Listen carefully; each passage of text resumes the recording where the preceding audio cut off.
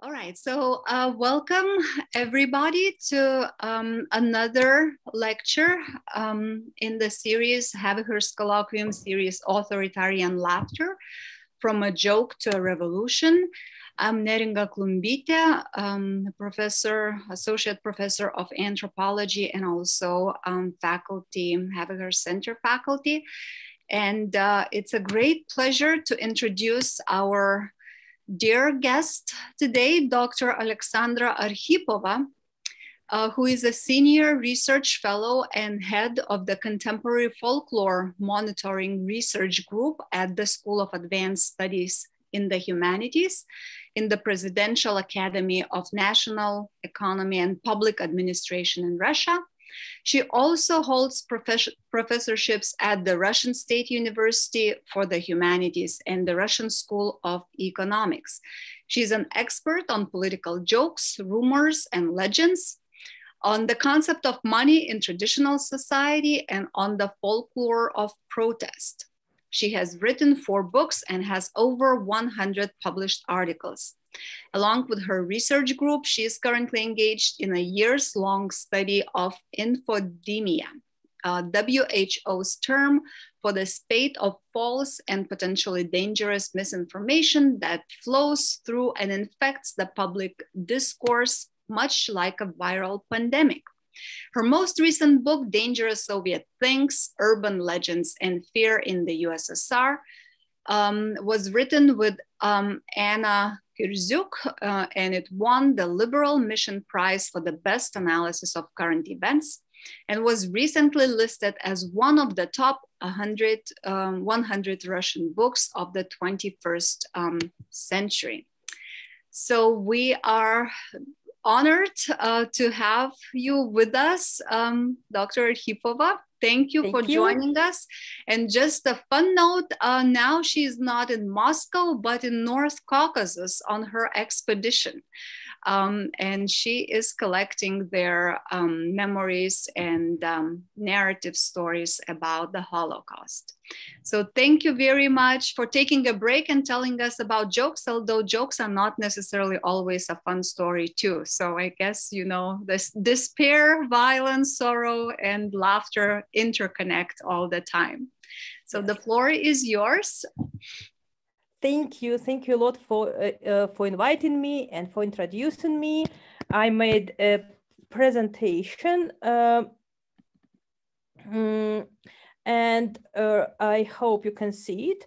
And because my English is not that good and there is a lot of jokes and puns there, I made a very boring and detailed presentation. So to put all the text together, and I'm introducing all of you to the slow reading of this text and their interpretations during the 20th century in Russia. So our topic is a history of the Jewish jokes in Russia. Mostly it's a Soviet jokes. It's a very special phenomena of the Soviet Jewish jokes, and I'm going to explain you why is that.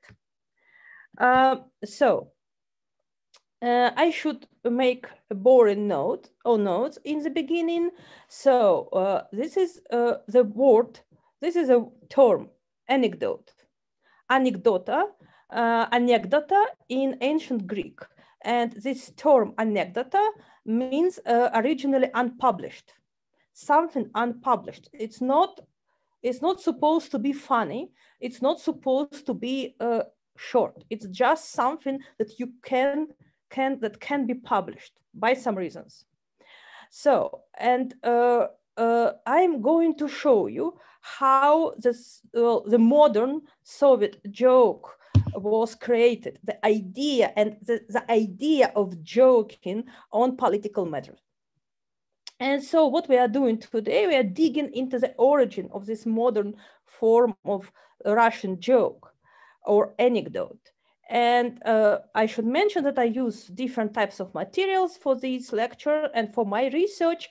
Both diaries, archival documents, and interviews with a formal Soviet citizen. But here in this lecture, I'm specially using only diaries to show you the texts by the ears and eyes of those who was writing them and listening to them. So the first step, it's where I should discuss the old and the new pragmatics of Russian jokes in the beginning of in the 19th and in the beginning of the 20th century. So in Russia, in the 20th century, the word anecdote in Russian was often used in everyday speech, but in a completely different sense from modern Russian language. It's a story that happened to the narrator or to someone else. For example, like this is the diary from the beginning of the 19th century. The old man told us a lot of anecdotes about himself, about the former nobles, about the splendor with which they surrounded themselves. Or another diary 1 century later, in the beginning of the 20th century. It's a diary describing the supper with a very famous writer, Leo Tolstoy. So at dinner, Leo Tolstoy told 2 anecdotes, 2 jokes from his life. It's this strange point maybe isn't that clear in English, but in modern Russian, it's very strange to say anecdote about yourself. This is very strange for Russian speakers because we should know that the Russian term anecdote is much closer to the English term joke or, for example, German der Witz. So what I should say that still in the beginning 20th century, a joke, anecdote was something that you can tell about yourself or about some historical character. Then many things happened in the Russian history. In the beginning of the 20th century, so I can very quickly run through these dates. So there is a lot of social catastrophes. So in the 1905 there was the first Russian Revolution, then the First World War, which ended for Russia in 1917, because in 1917 happened the Second Russian Revolution, or so-called October Revolution, and then civil war started. And also from the 1920s, there was the beginning of the new socialistic state. So all the political life and all the social life was completely changed. And especially in this period, in the first 20 years of the 20th century, the modern idea of joking and political joking, and the modern idea of political joke or anecdote in Russian appeared. Before, we never had this phenomenon. So in the beginning of this period, the anecdote ceased to be just a story, sometimes very boring and very long, about some naive fool, or just a story about some funny story about yourself. In the beginning of exactly in this period, the anecdote became a short, humorous story with unexpected ending, and sometimes with a possible double meaning in the end. So the modern joke appeared in this period. Why it happened? Let us look. So in this period, we can see in the diaries of the people that a lot of people mentioned that they heard extremely big number of jokes, which are starting to circulate in the beginning of the First World War, and then after the revolution. And many of them came from below, from the so-called low class. And for example, you can read pieces of diaries. For example, this is a piece from the Anna Zhdanova diary, who was one of the first nurses. Now we have a lot of wounded soldiers from active duty. They bring the atmosphere of the barracks. Obscene anecdotes, obscene jokes are circulating among them.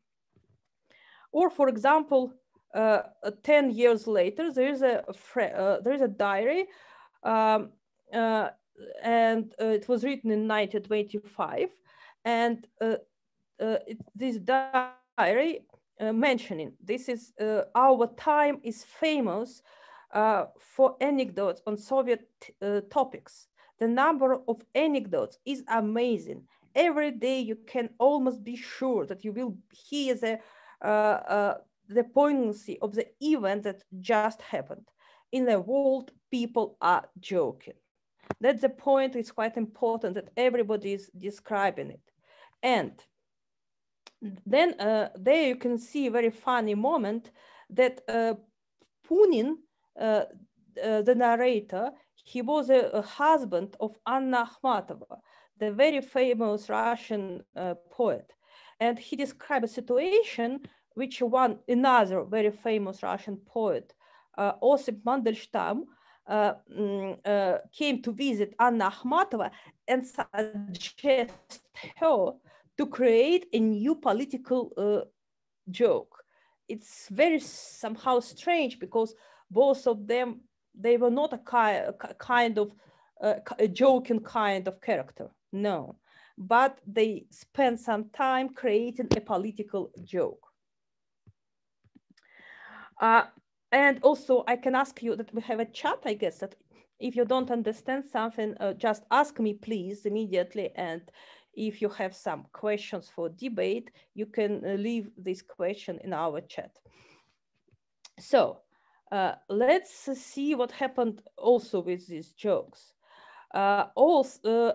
These jokes, these anecdotes, they started to call new jokes. And sometimes people find them very disturbing. Why? Because these new jokes sometimes frightened people because they have this ability to comment what was just happening. Look at this piece of diary from 1922. Read it. The old anecdotes put us in a cheerful mood because they were fables. They were imaginary stories, fictional stories. And now hearing these new jokes makes me feel afraid because it's about real life. So the old anecdote was something about fictional. The new joke is something about current situation. It's about current situation and about something unpleasant and dangerous in this current situation. So that's why it's sometimes it makes people feel disturbing. So the next step, it's how so now we know that this new type of jokes was something about the current situation, and it's this new type of joke allows you to put a comment of the current situation. So, and the next step is how the figure of Jew appeared in these Russian jokes, and why this character was almost only one who can comment on a new reality. So we should go back a little bit and mention that the first wave of Russian jokes consist of so-called ethnic jokes. they're very typical. Well, they easily can found around the world, so it was almost the same. And for example, you can see fragment from the diary of the 1909 saying that the priest Vostorgov was terribly amusing with his funny jokes about Georgians, Armenians, and the others. It was the first typical type of Russian jokes. They were not political, but just about other ethnic groups. And these ethnic groups basically were presented like fools, but not Jews. And if an old anecdote would tell adventures of historical characters or some funny incident from the life of the narrator, in the new jokes appeared a fictional character who always comment on the terrible and unpleasant reality. Let us look at this joke. It was recorded in the diary of 1914, just in the beginning of the First World War. The war gave rise to a lot of anecdotes, jokes. The most witty are Jewish. And then an example. Talk about politics, Russian, English, and Jew. They dream of how it would be nice to take Emperor Wilhelm, who was an enemy of Russians in this war, as a prisoner. I would have broken all his bones, says the Russian. No, the Englishman objected. I would tie him to a pillar so everyone could beat him. The Jew is silent. Well, what would you do with him? Asked the Russian and the Englishman. I would not beat him, said the Jew. I would give him my passport and send him to Russia.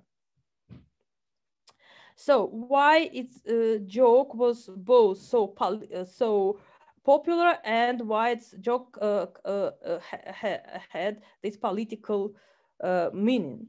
Because in Russian Empire, in that time, Jews was denied some civil rights. For example, they could live only in the special regions and not in big cities. Here is a map of the Russian Empire, and here you can see the regions with dark green, where Jewish population, Jewish people were allowed to live and work. Basically, that's a territory from in the western part of Russia and south part of Russia. Now it's borders to the Ukraine and Belarus, and also Baltic states. But they're not allowed to be in the big cities. Also, they could not work in some areas. For example, they could not buy land as a property. And also only a small percentage of Jews could study at universities. You should be Christianized to enter university. So that's why in this bitter joke, a Jew suggests to give his passport to the enemy and send him to Russia. And also, I should mention this is almost the first time when we can meet the structure of joke, which is now very typical. The structure with two heroes. Two characters. First two characters are like typical and saying something typical and normal, and the last one makes some wit answer.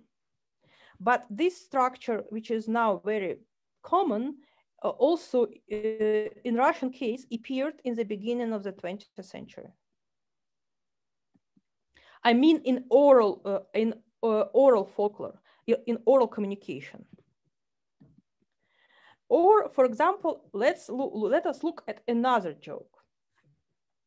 the Jew asks why the Grand Duke Nikolai Nikolaevich always keeps both hands in his pockets in his portraits.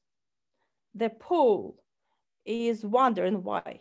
Because, says the Jew, when he takes them out from after the war, everyone will see that in one fig sign for us and in the other for you. This joke, I guess it's very unclear for us, so I should understand it. This fig sign in that, I'm awfully sorry to show it to you. This is a very rude gesture. It means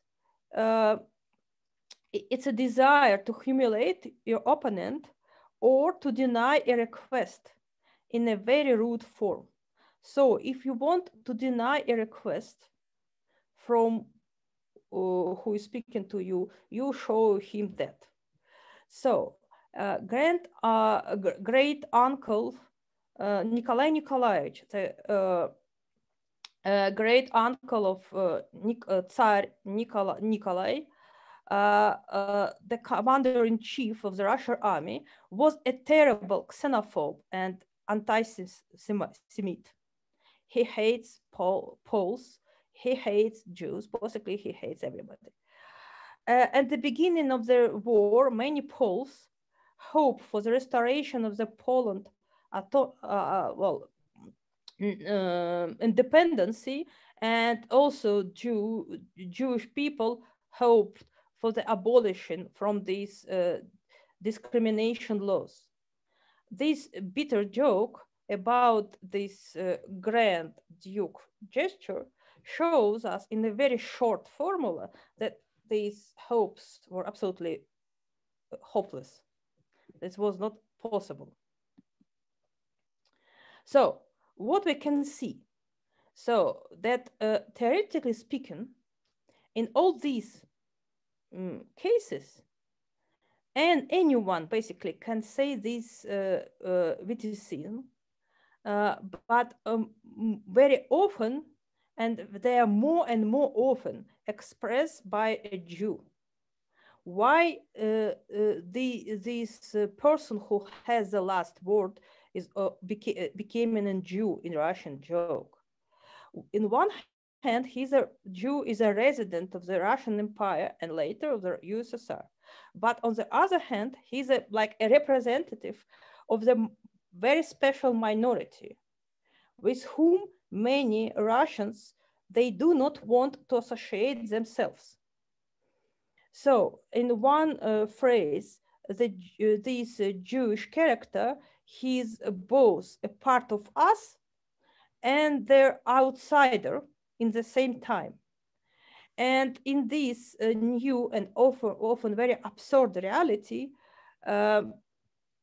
this new and very strange reality requires these ironic commentaries, and this ambiguous character can do it.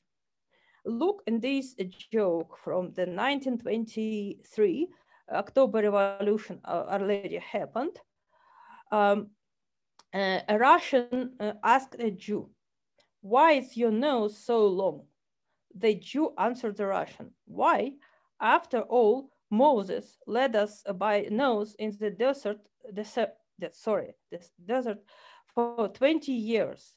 I will see what your nose will look like 20 years after the October Revolution." So this is a typical example how Jew wins this communicative fight. So step 3, the evolution of the Soviet joke from Jewish traditional stories. Now we are going to make a step aside and discuss the origin of the typical Soviet political jokes. A very boring slide. That anecdote, the oral joke, is a part of folklore, and that folklore, well, it's what transmitted orally. But in the period of literacy, folklore very often requires a written form. and so-called folk books or chapbooks began to appear in cities and villages.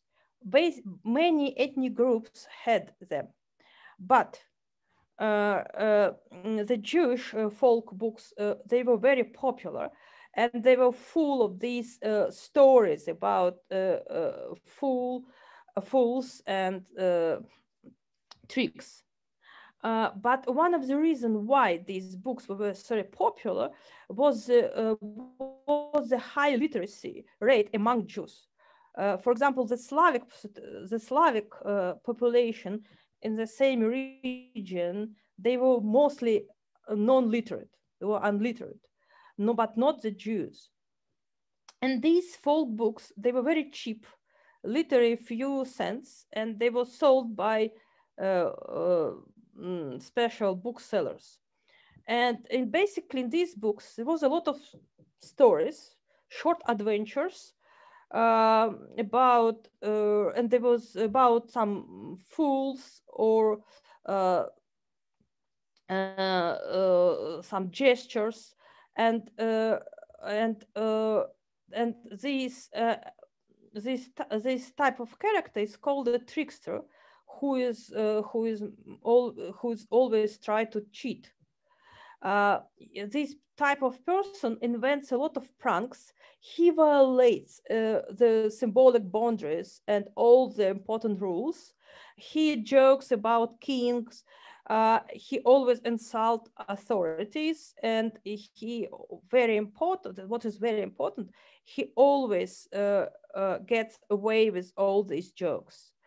You can see here in the screen the first page of one of these very popular Jewish folk books about Herschel Astropoler. And he was a real person, but of course his adventure was fictional.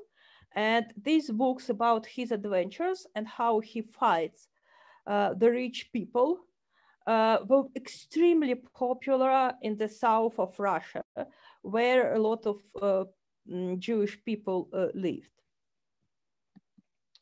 And so, at the social catastrophes of the beginning of the 20th century, revolutions, civil war, First World War, led to the huge mixing of social and ethnic groups in Russian Empire, because everybody was moving somewhere and running from something. And after the 1917 revolution, discriminatory laws against Jews were cancelled, completely cancelled. So they can move to big cities, what most of them did. And it means that they brought with them their folklore, their own jokes. And very soon these jokes, their original language was Yiddish, they started to be told in Russian language. So that's how many anecdotes in Yiddish have become part of Soviet folklore and have lost all connection with traditional Jewish stories. For example, let's us look for 2-3 examples. How it happens.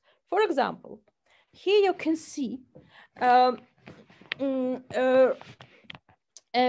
long story. Originally, it's very long. Jewish story, folk story, recorded in the beginning of the 20th century by Yiddish folklorist Druyanov. And this is a religious story about a vision of the other world. A Jew dies and finds himself in a strange but magnificent palace. And he working there, he looking around, and he sees the dead elders and another holy elders. But also among them, he sees girls of easy virtue and some prostitutes, I guess, and wives who did not remain faithful during their lifetime, which was a big sin at that period among Jews. the former, but the problem that these holy elders, they were dancing with these girls with easy virtue, and they were enjoying themselves. And these poor Jew, they could not understand what is going on. And then he asked the angel, tell me, is it heaven or hell here? If it's paradise, then why did young girls appeared here? And if it's hell, then what things brought here these holy elders? And the angel answered him, don't be surprised.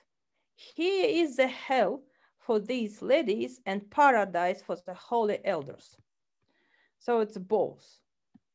The punishment for one group and their honor for another. And now let us look to the very popular Soviet joke. Here you can see the names of the Russian Soviet leaders. So Chernenko, who was one of the late Soviet political leaders of the state, he dies and goes to hell. But since he was the leader of the Communist Party, the devil gives him opportunity to choose his own punishment. Chernenko walks through the hell and sees Stalin in the boiling cauldron, then Khrushchev, who eats only corn. He doesn't like this punishment at all, so he proceeds to his work, and then he sees Brezhnev, which you can enjoy the picture of Brezhnev here, with Brigitte Bardot sitting on his lap and seducing him. And as you know, Brigitte Bardot was a very famous French actress and very sexy one. Here, shouts the delighted Chernenko, I want a punishment like Brezhnev. Sorry, comrade, General Secretary. The devil replies, it will not work. This is a punishment for Brigitte Bardot. So you can see that it's the same plot, but it became shorter. It has this pun in the end, and it has this political meaning. So, so that Brezhnev was so awful that he became a punishment for Brigitte Bardot. Another example. So this is a story about this chapbook. I show you several slides before about Herschel Ostropoler. It was recorded in the late in the end of the 19th century. Hersch once wrote a letter to God. God, please, Lord, you know that my children, we are very poor, we are dying of hunger.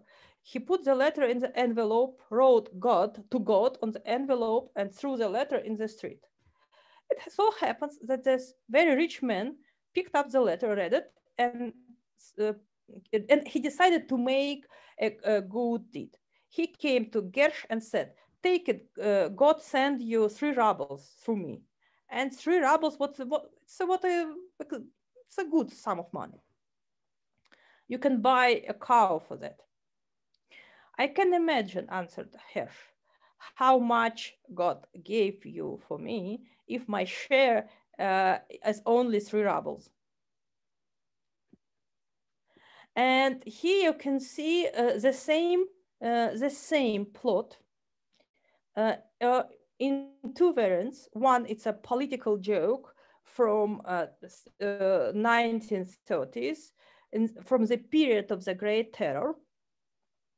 So the poor Jew wrote a letter to God, explaining how terrible and poor life of Jewish people is in the Soviet Union. So this letter was caught by police, secret political police, and so on. And then the story goes the same.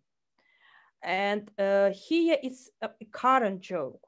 In nowadays in Russia, small children in kindergarten, they love to tell this story about a small poor orphan who wrote a touching letter to Santa Claus about how cold he was and asked to send him a warm hat and mittens. And then the same plot happened. But what and you can, so the mentioning of Kani, Jew, completely disappeared. See? It's but the plot is the same. And another example, one of the most astonishing. There was in 12th century a Persian poet Anvari wrote a satirical fable, and this example is from the very famous paper written by Ahmed Salar. And this fable was about the fox who was running away in the fear of his life. And another fox saw him in this state and say, why you're running? Because the first fox answered, the king has ordered all donkeys to be taken for forced labor. Sound familiar for all the Soviet people. And the second fox said, but you're not a donkey, why are you afraid? And the first one replied, this is true, but the human beings, they are not able to make a difference. So to them, a donkey and the fox are the same. They will use us as a donkey, so we should run. And from the 20th century, so 12th century, this fable was spread through all the Persian and Arabic world, and penetrated into the Yiddish folklore, and appeared to be a very, very famous Russian political joke, and not only Russian. You can find it in almost every socialistic totalitarian folklore. For example, there is an example from the Russian diary from 1922, or 28, sorry. There's many different versions. For example, foxes are running across the borders of the USSR, and they were asked, why you're running away? Because the political police are arresting all the camels, but no, you are not the camels. So go and prove to and have a that you are not a camel. And below you can see an example of the same joke, but from the Romanian folklore. And they were quite popular. And if you ask Russian people of that time, they were saying, oh, yes, yes, yes, this joke was created like yesterday. It was describing this terrible political situation about impossibility of proving the obvious in the Soviet system. But yes, this idea is very clear about the impossibility of proving the obvious in the Soviet system, but the plot is very ancient. And it's happened very more often than we can think. Oh, sorry. So that's how many jokes of Jewish origin became the political Soviet folklore without any mentioning of Jewish topic. And the second step is how people reacted to the Jewish intruder after the revolution. What happened after the revolution? After the revolution, as I already mentioned, all these old social boundaries were cancelled, and people from this Jewish place moved to the central Russia, and fear of the intruder arose in the Russian society.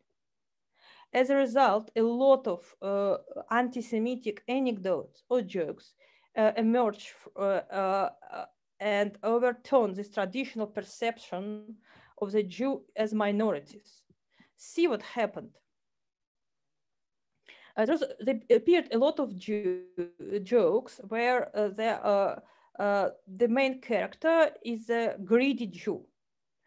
A fear of this growing influence who were minorities create this image of the upside down world where Russians find themselves living in the ghetto, and the greedy Jewish people became not minority, but a majority of the people. Like in these anti-Semitic jokes, I am sorry for that. A Jewish family at a supper, suddenly the bells ring for the Easter service. Nathan, what is that ringing? Huh, it's this Russian colony celebrating some kind of holiday. So then the image of Jewish character changed again. And these Jewish tricksters started to fight the Soviet system, basically in the late Soviet jokes. As we know, as the joke, all these jokes that were changing, the listeners, they began to laugh not only at the foolish character, but also with him. And in this moment, these Jewish tricksters, they penetrate the Soviet joke lore. From one point of view, they were still keeping distance from the narrator, but they were able not only to give this very specific ironic commentary, but also to win a speech duel with their authorities. And this was a special type of fight with the system. And these Jewish tricksters from the Soviet joke lore, they were real heirs of the trickster like Hersh from Ostropol, whom I mentioned before. And basically this Jewish trickster got a typical Jewish name, Rabinovich. You can see one of the very typical joke and very old one. Like Rabinovich walks down the street and swears, bandits, bastards, fuck off guys, and so on. Look what they did to this country. And people in civilian clothes, there are secret police agent come up to him and arrest him and ask him to clarify what he just said. And he said, "What do you mean who? Who are bastards? The American imperialist, of course." The agents let him go in a frustration, and then Rabinovich ran after them and asked, "Excuse me, but who are you thinking of?" It's not a very clear joke, I guess. I should maybe explain it, that Rabinovich is cursing the Soviet authorities, and that was very punishable. You can get like 10 years imprisonment for such phrase addressing to the Soviet authorities.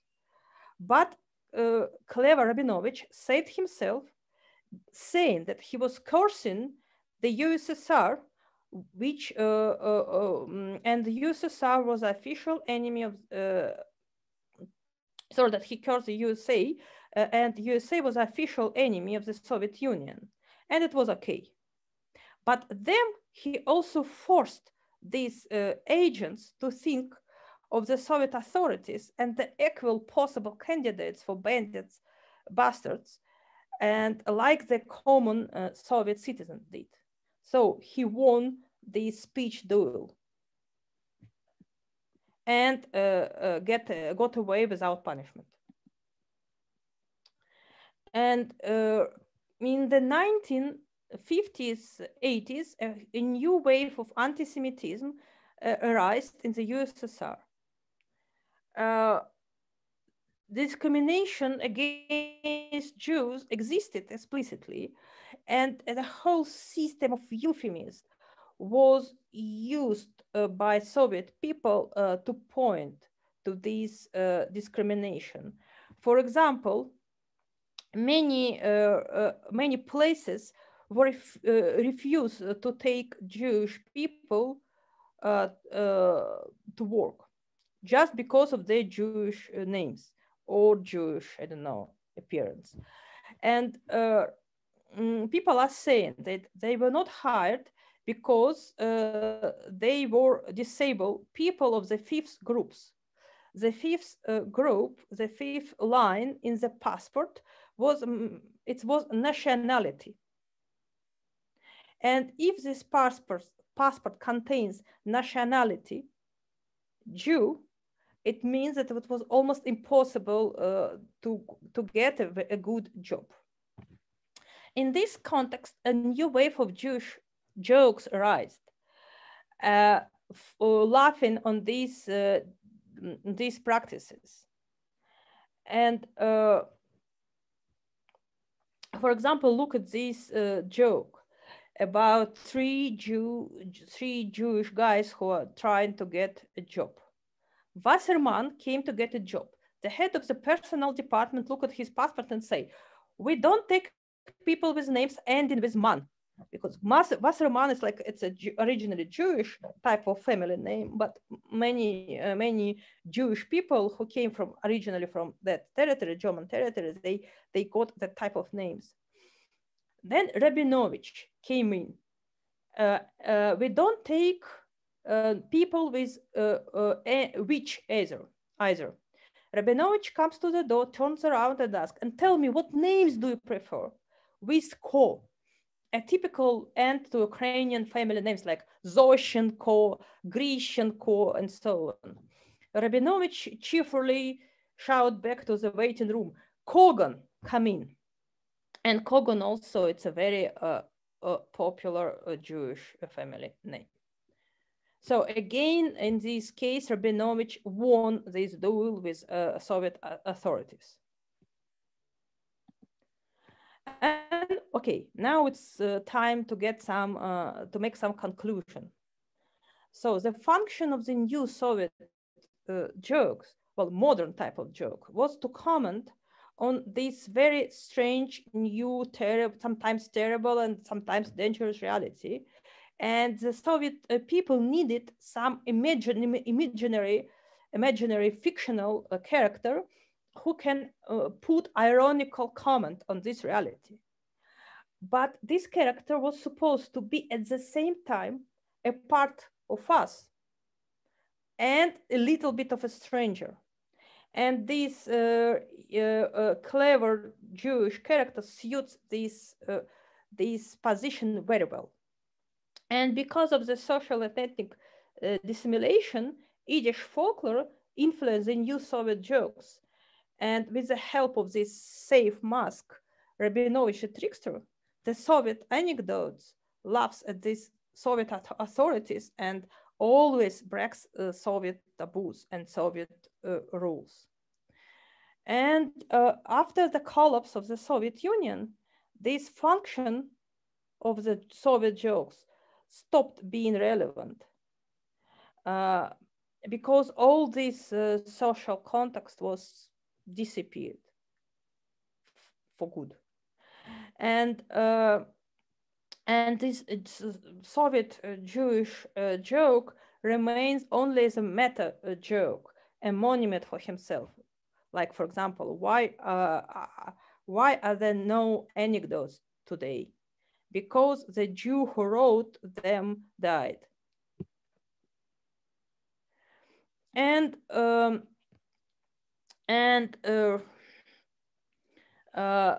so this is my picture from me today, from my day today, because I am now in the North Caucasus in my expedition.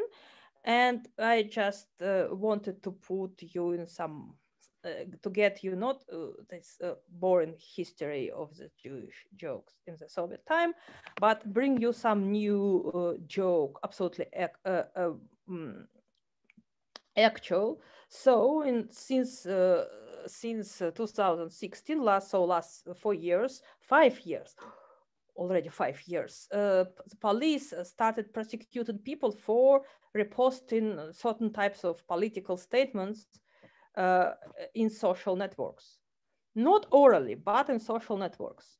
And there is a special organization called Roskomnadzor, an abbreviation for Federal Service for Supervision of Communications, Information Technology, and Mass Media.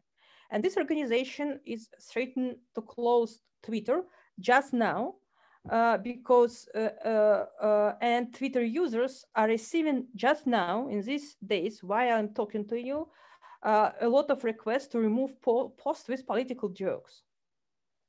And here, this is a piece of folklore which appeared first in the 2016, but I think it's a genius. And this piece of folklore became more and more relevant. In Russian is «Для нас создал Роскомнадзор межпоколений мост, сидел мой дед за анекдот, я сяду за репост». Roskomnadzor is one mighty stroke, has breached the generational pit. My grandpa was jailed for telling a joke and I for reposting it.